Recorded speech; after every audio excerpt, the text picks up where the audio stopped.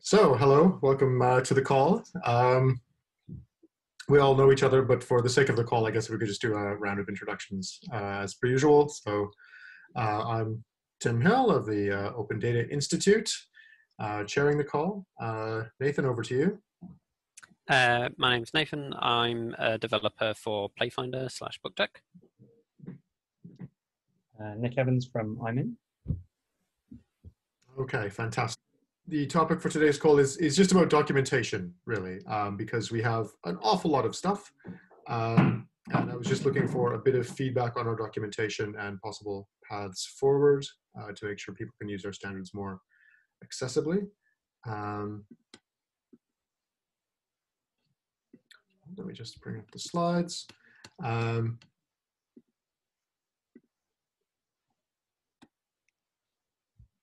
We have a lot of documentation scattered over several different locations. There's the standards themselves, obviously. We've got the developer website at developer.openactive.io. We have over 100 GitHub repos now, and that's after I deleted several, in fact. We had a few empties lying around, but we still have a lot. And then there's the Open Booking SDK guidance site that Nick, you created at the end of last year. Which is a very helpful resource. And I suppose a good argument could be made that that's enough. I suppose that's the first question is, is everything just fine with the documentation in terms of getting people off the blocks?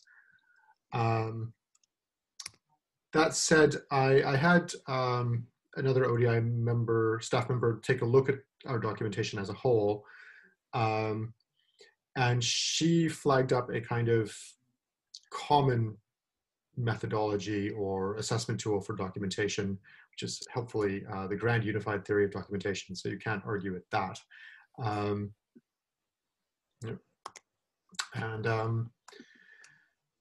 The point of the grand unified theory of documentation is really to divide up documentation into 4 separate types. I think this is pretty frequently used in software development. So you've got the idea of essentially learning-oriented tutorials, problem-solving how-to guides, reference documentation, so yeah, where you just look up stuff very quickly, and then explanation, which is the wider contextual piece. And reviewing all of our documentation, it seems like we're very, very strong on how-to guides and reference. So things like the standards are really reference. And then the developer site and the OpenActive SDK give very nice how-to guides for common issues. And where we're weak, it seems to my mind, is on tutorials and on contextual explanation. Certainly very clear with tutorials. I mean, I suppose you can sometimes argue a little bit about what constitutes an explanation. But it seems like in terms of tutorials, in terms of actual hand-holding step-by-step, do this first and then do this next kind of learning introductions, we don't really have much there. So I suppose the first point to talk about would be, is this a useful framework to analyze our documentation via? And then if it is a useful framework, is that a fair summary of what we've got right now on the ground? And I feel like Nick's had a hand in, Nick has commented to is qualified to comment because he's written so much of the documentation, and Nathan is qualified to comment because he's presumably read so much of it and had to wade through it. So we've got both ends of the equation here. Yeah, sure, I can pick this up. So I'd not heard of the grand unified theory of documentation before, but I do like the approach. It seems fairly sensible. That does kind of gel up with a lot of the problems that we had when we were implementing it. In that we started with the reference, which I think was a mistake. So we essentially started from the specifications and then built things out from there. And that meant that we missed a few things that weren't in the parts of the specification that we were reading, but were in other parts or would have been in kind of like a more top-down level like tutorial or explanation about what's going on. I feel like if there was some kind of step-by-step on how to build a feed, especially the bookings feed, kind of from the ground up, that would be very helpful for new people implementing the system. I think it would also be quite helpful to have a separate tutorial for people who are consuming the feed. Obviously, that tutorial is a lot simpler because consuming is a lot simpler, especially with the RPDE feeds. But just some kind of like common pitfalls and things that you can notify a lot easier in a tutorial aspect than you can in the specification, just by saying your implementation should do this, for example. Yeah, and I think sometimes we have jammed kind of specific problems we've run into the how-tos or into the references, and sometimes that makes it a little bit confusing. That there'll be a sort of note attached to one of the specification cells saying, never do this, and it's it's unclear what particularly motivated that particular comment. But Nick, do you have any reflections on that? Yeah, that sounds. I agree with that. I think we funnily enough, unsurprisingly, started out with the grand unified theory of documentation when initially kind of doing the docs way back when, and so yeah, definitely that's a good point. Those gaps definitely exist. From my perspective, there's like a big list of documents we should probably have that I've kind of have been in my head for a while at least, and I don't think we've really translated that into. Well, it's been on like a what's been required basis. Like a lot of the documentation has kind of sprung up in response to demand. So there was a period of time, and kind of still doing this really. When some question comes up, I try to answer it with documentation rather than just a direct email, and that's what has created some of the kind of more specific documentation around areas where, and as implementations have kind of come along, then filling that out further. So for example, the activity list documentation is now really detailed because we had so many people implementing the activity list and problems that came out of it, the libraries that were related to it, all that stuff. I think that even includes a video of someone's implementation, includes screenshots of someone else's implementation. It includes all the different ways that you could do that thing.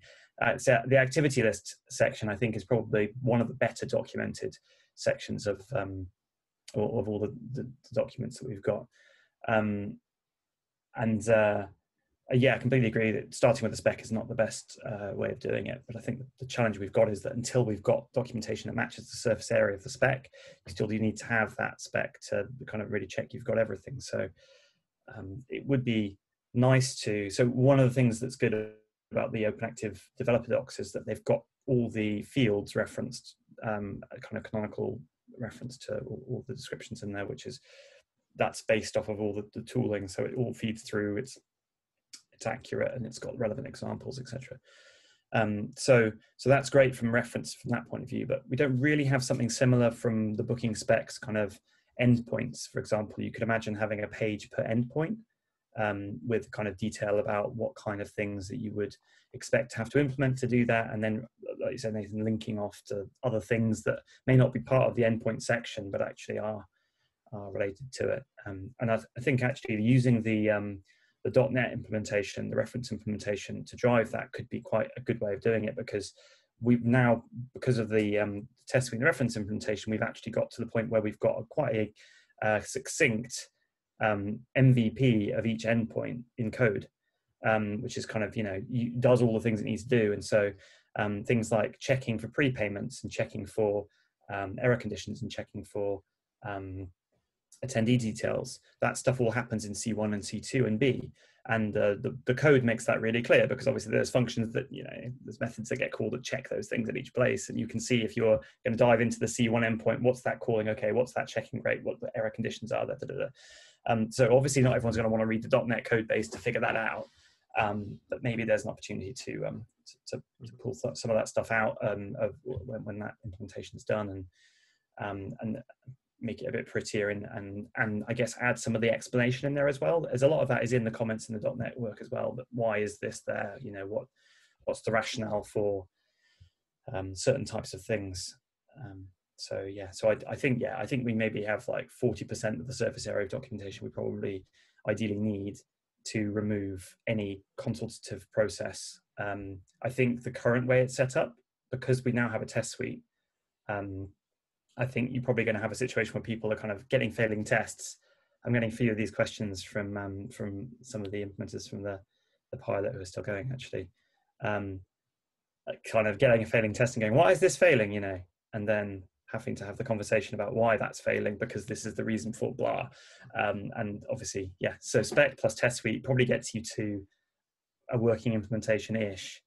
But yeah, it'd be better to do it. Yeah, and I mean, I was implementing something to do with OAuth for the test suite today. And obviously OAuth's another standard. It's got a lot of documents around it. That exists. So we're not, the test suite isn't testing OAuth, it's testing that the thing has OAuth, which is a nice level up to be testing, especially when all the tooling exists for that. But it's interesting, it struck me when looking at the OAuth docs that actually, yeah, there's a lot of really easy getting started, like copy paste this bit of code in and this bit of code in and this, and then you get that. And a lot of the time when I've been looking for issues on the OAuth documentation, because it's like basically reading specs and other people's guidance on it, it's been interesting to get that kind of contrast where you've got an easy kind of copy paste stuff in. So just to rewind a bit there, because we got quite detailed there, and I think that's already where the center of gravity is on our documentation. And yeah, obviously leveraging well-written, nicely refactored code into documentation is a great place to start. But we're just looking at a lot of detail there. So if you started, I guess when you say back in the day, that means with Lee and yourself, when you started thinking about documentation in that grand unified theory way, was there a particular reason why explanation and tutorial got a little bit sidelined, or was it just a natural evolution that's how it turned out? Just time. That's all it's been. Right. Yeah, okay. We started with a backlog of all the with ideas of things. There's someone brilliant, a lady called Sally, who was involved as well, who wrote some of it, and we had yeah, I think we focused on reference to start with just because that was essential, and tried to get the kind of the core in there. But the reality is we just never resourced this properly. And I mean, this is talking from the point of view of the ODI project. It was never something that has been kind of a focus area. It's always been a kind of means to an end, rather than someone saying, we're going to make sure the documentation is really great. Let's work that through. Right. Okay. So it's been ad hoc, kind of, because it's had to be. And yeah. So if you like start with a grand unified theory, so we all understand what we're doing, and then just ad hoc do the stuff we can do to make it slowly more like that. Then therefore it's entirely demand driven, which starts with which then results in what we've got right now. Yeah. Okay. Fair enough. There's been a couple of times when one major implementer has started the journey.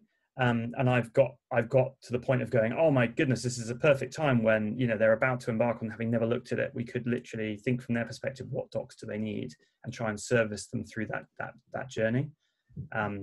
But just time constraints, it's never materialized. Like it would be, for example, if you think about someone coming in like Fitzel or Fitz, I can't remember their names, but yeah, the folks from EMD that we're going to do, we're going to do a bunch of stuff with virtual, but it never really came off. But when they were looking at it, it was kind of an obvious thing that they'd started from the very beginning, no OpenActive knowledge at all. And you could easily see there that they were asking some of the very basic questions that everyone asks. You know, I've got events in this shape. How do they fit within your format? I mean, if you don't have facilities and you have events, then there's a very specific kind of decision tree you go through where you start off with, I've got events, and you decide whether they're session series and scheduled sessions, or are they events, or are they, and then they're courses, and then you understand all the options, those feeds. And then the challenges around, do I use schedules or do I not? So there's a question of partial schedules versus schedules. There's a question of do I have a URL that I can point to for each page? what does an event represent in my system to my users? Where are the prices and how are they set, adult, junior, etc. So you go through all these questions about what does that look like, and then they usually come up with the feeds, and then there's kind of further questions. How does the activity list work? What's the value of that? I've got some data that doesn't fit with the model. Where do I put that? Do I leave it out? Do I keep it in?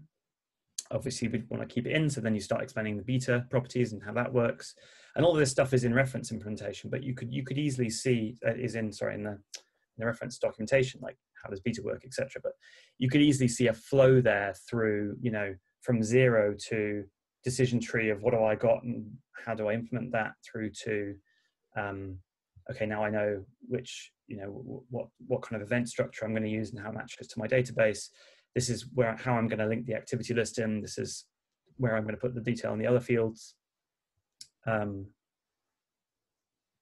then obviously through to booking. Okay, so that seems like an expansion of the how-to capacity, or sort of universal how-to, in the sense that I think we've got a lot of how-tos that are attached to individual repos all of the time, quite strong there, but not a plan for how you link all of those together. It's a little bit how-to, but it's also a little bit kind of tutorial-like, I guess, like in a getting started sense. Like I think so. The GUT kind of idea of what a tutorial is that it's really hand-holding. That it's not sort of, I've got this data, how do I shape it? It's like, let's pretend you have this data.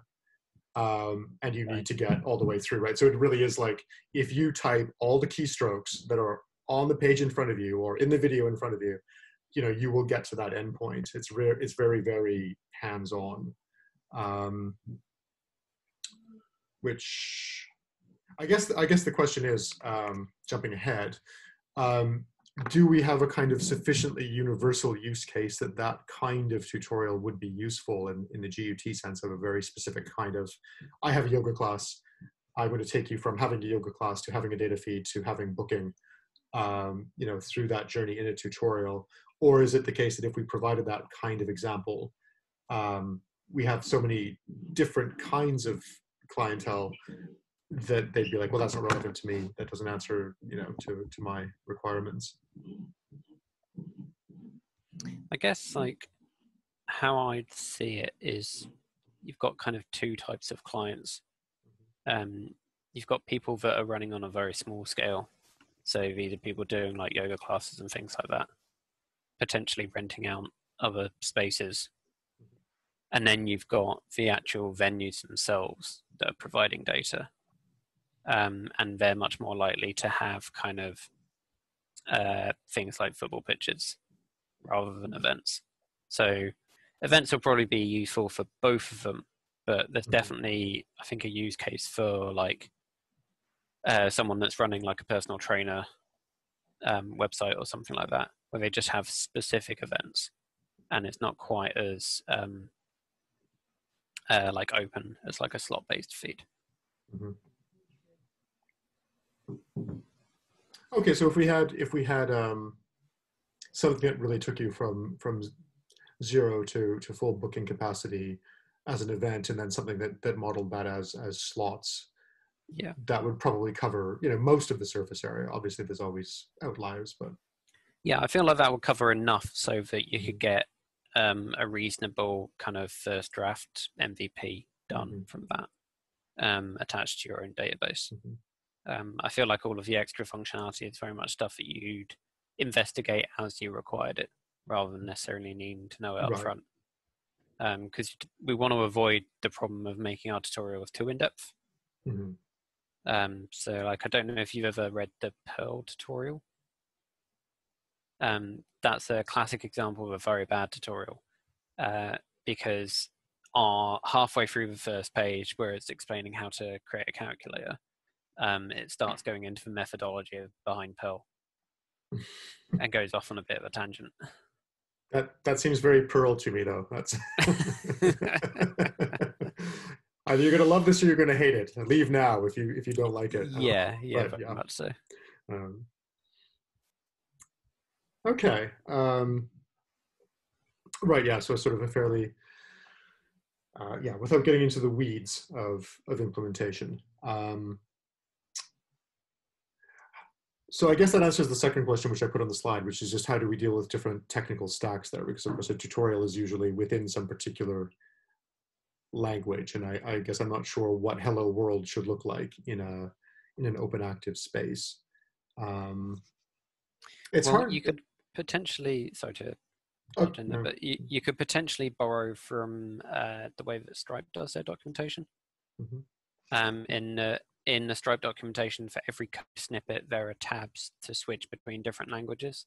So there's one for Go, one for .NET, one for PHP. I can't remember what the kind of breadth of languages that we currently have libraries for is, but that kind of thing would be very, very useful. Right. Okay. So if it was .NET, PHP, and Ruby, I mean, again, that would give us quite a significant coverage of implementations.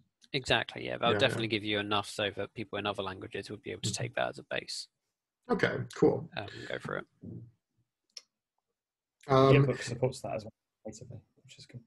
Oh, okay. So it's got a widget for tabbing between the Yeah. And I guess then what about the back end? So at some point, database schema is going to be a question. I assume relational databases are the stock and trade. That some kind of SQL example is enough. Yeah. See, I remember when I was looking into the RPD feeds, you got some SQL examples of how to pull out a specific page. So something like that would be helpful. But I kind of feel like you don't really need to worry yourself too much about what the database schema is going to be, because everyone's going to be different and it's probably going to be attaching it to an existing schema. So just kind of a general example of what kind of query you need to write should be enough. Yeah, I've been surprised by the number of questions I've had that have been a bit like, I have a lot of tables, where's my data? And I'm left a bit like, well, yeah. But yeah, I suppose a very simplified kind of idealized SQL representation should be legible to most developers, I suppose. Yeah, exactly. If everything in the tutorial is kind of based off the schema in a database essentially exactly mirrors the schema of OpenActive, then that's going to simplify a lot of explanations around that. And then if people have schema where, for example, the slot object is in several different tables, then that's not really the kind of thing a tutorial would be helpful to investigate. Although it might be worth having a how-to related to that on the benefits of materializing data and caching it in a table versus using a join because of performance. And you could cite different examples where, I guess it's back to that decision tree. How do I structure and I store my data? Pros and cons. Yeah. So I mean, you can explain that the easiest thing to do when you're building it is to build it based on the objects that directly mirror the schema, or at least again, I feel like that you need. So. I feel like again that might be more of a how-to kind of question than a tutorial kind of issue. But sorry, that's definitely a how-to. But I'm just thinking like that's where you link off in the tutorial to those how-tos. So people going through the tutorial when they get stuck at that certain point, they have somewhere to go that's not kind of like, oh gosh, this doesn't look like my database. Yeah. Okay. Yeah. Linkiness is a good thing. Okay, that seems like a pretty coherent plan of action, really. And yeah, that covers most use cases, I would imagine, for a legibility point of view. So that leaves the woollier question of explanation, which is that kind of contextual quadrant. And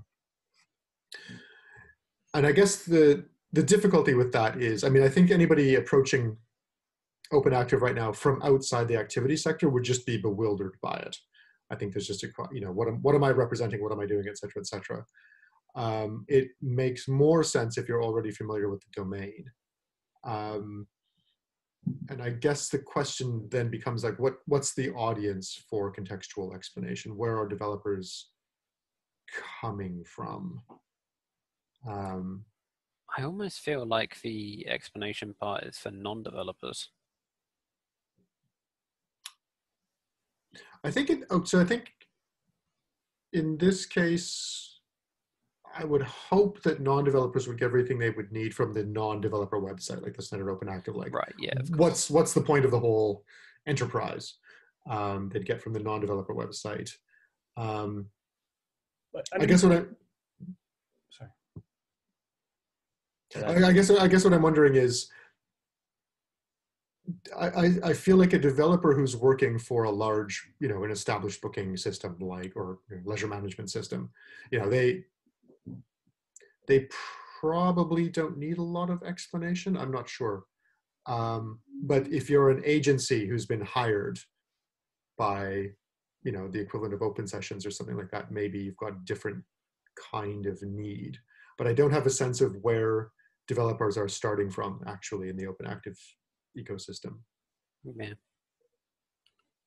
Well, I guess most of the time, a developer will be starting from, can you integrate this or can you provide this feed? So it's either, as a consumer, these people have come to us and they said, oh, they use the OpenActive spec.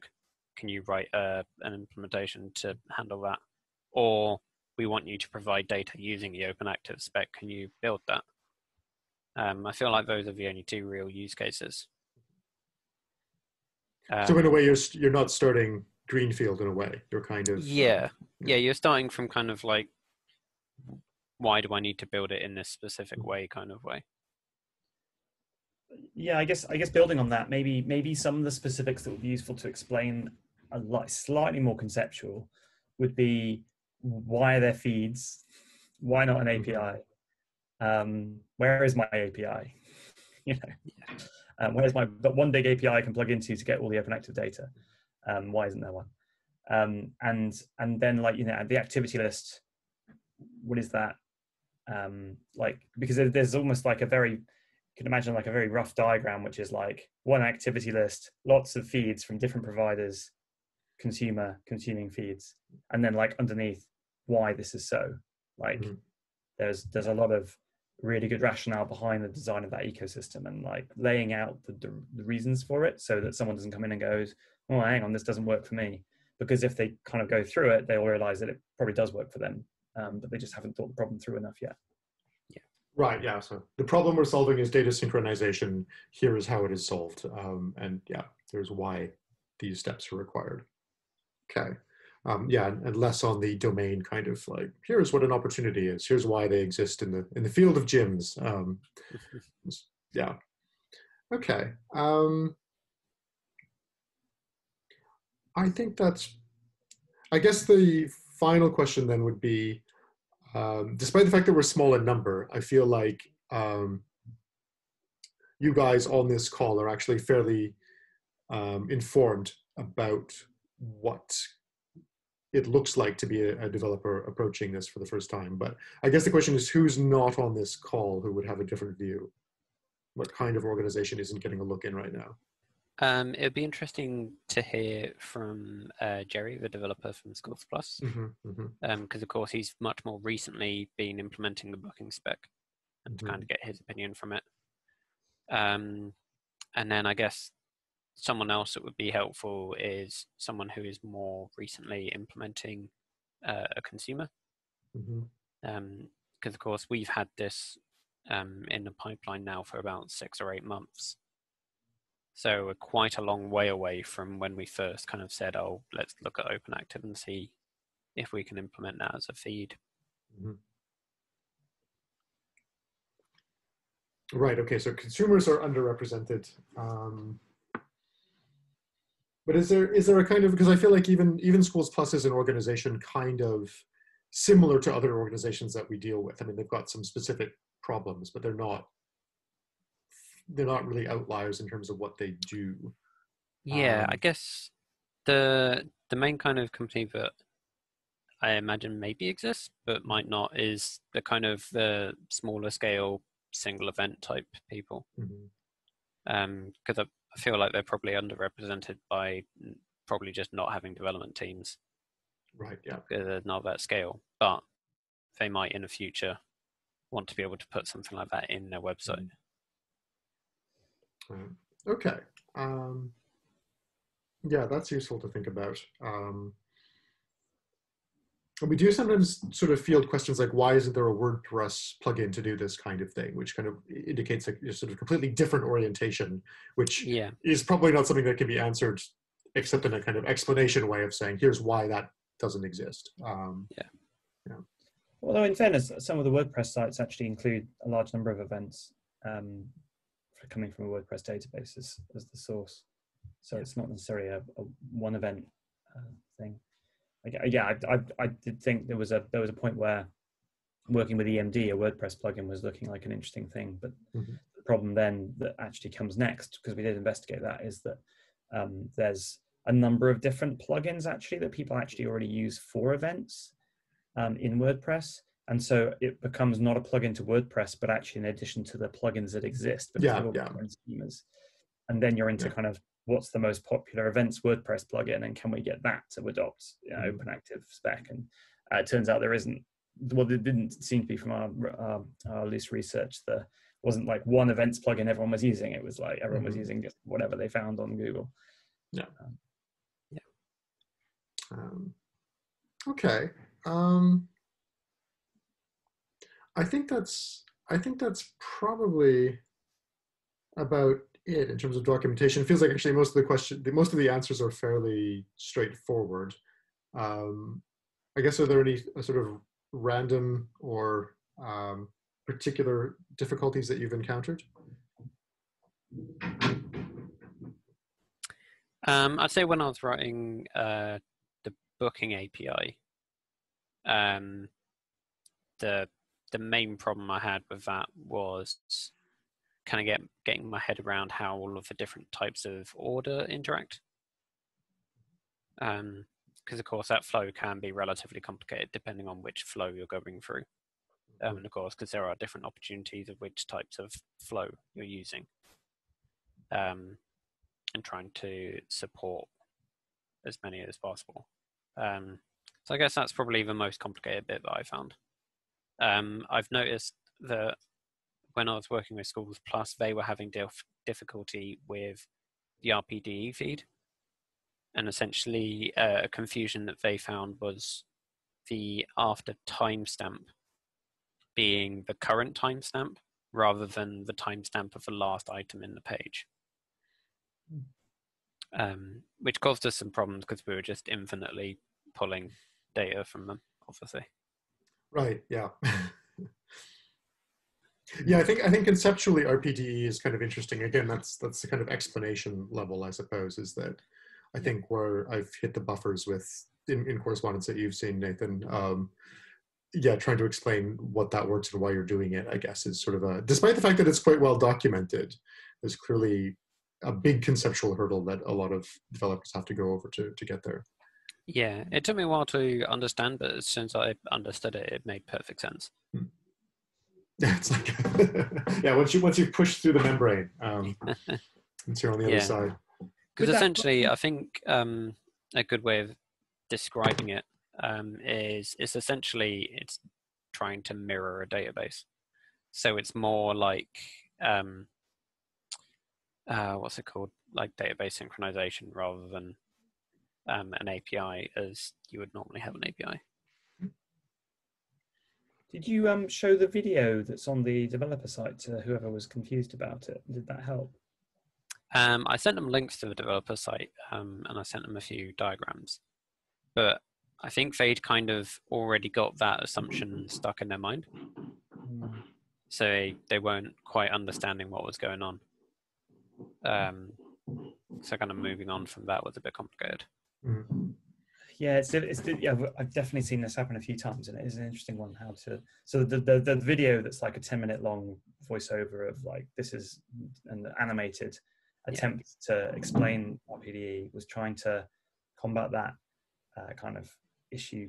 I think people read RPDE and they just think, oh, it's definitely this, almost before finishing reading. Yeah. And then they kind of stop, and I don't know how. Yeah.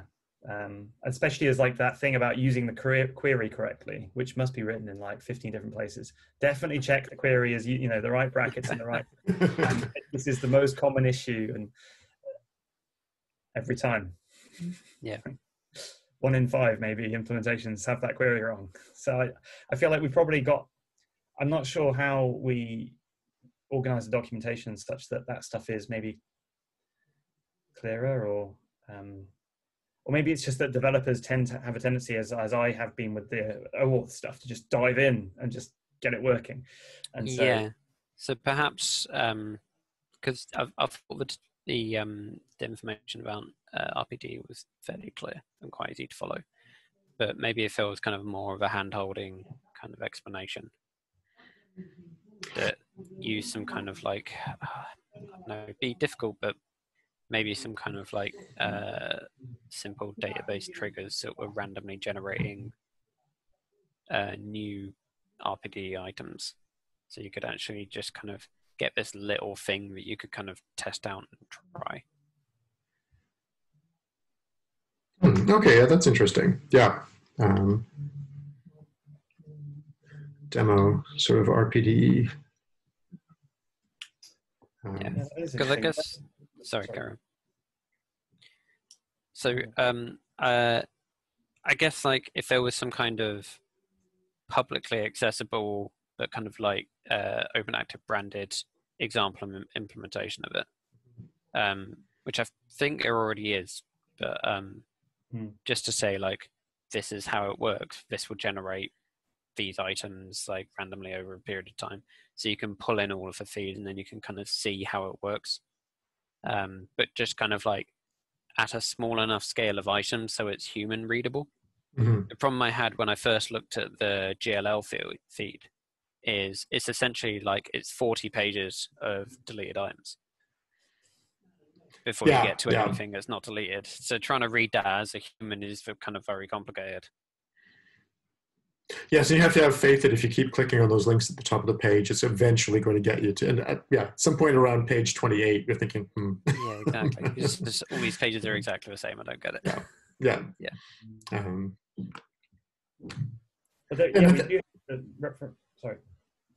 Oh, I was just going to say it's also about simplicity of data representation as well, is that I've sometimes pointed people to existing RPG feeds, but then often you'll get, kind of curious or slightly bespoke or very long-winded sort of description data or whatever. And I think that makes the situation worse, because then people sort of try to map to this, quite specific kind of implementation rather than the general picture, which is much easier. So yeah, having a kind of dummy feed that was populated with like, platonic ideals would help. Yeah. I feel like until we have that, you would be able to point to one of the book tech feeds, because unlike a lot of implementations I see, we do have very, very big pages. So we limit our pages to 1,000 items. So that normally gets through all of the deleted stuff and then hits some actual slots. You can kind of scroll through and see what's going on. Okay, that would be helpful. Yeah, and that in itself is pretty good. Like, these are the feeds that you should look at that are probably simple to start with. Might just be a nice point. Yeah, that would help. And there's also worth saying that the reference implementation that exists, well, there's two actually. There's one in .NET and one in Node. Node one's called Lorem Fitsum, randomly generates sessions, and then the .NET one, similar but less kind of bulky data. And they are public accessible URLs. So I mean, you could imagine, if there's cores on those endpoints, you could imagine like a very simple little JavaScript page, which like one of those embed JS fiddle things, but you just press next. In fact, Dan from Open... Dan Winchester. Dan Winchester has created that on his website, isn't he? There is a next button you can press to take you through the feeds. I know we don't point to that anywhere on our website, but we should probably... there might be some leveraging of that. Yeah. Okay. Right. I do actually have to go, guys, because I've got another meeting. Oh, yeah, we're at the top of the call. Okay, thank you very much for joining, Nathan. No worries. Any other business you'd like to squeak in 2 minutes, or are you good? No, I think that's all from me. Okay, and anything from you, Nick? No, that's great. Okay, thank you very much for joining, both of you.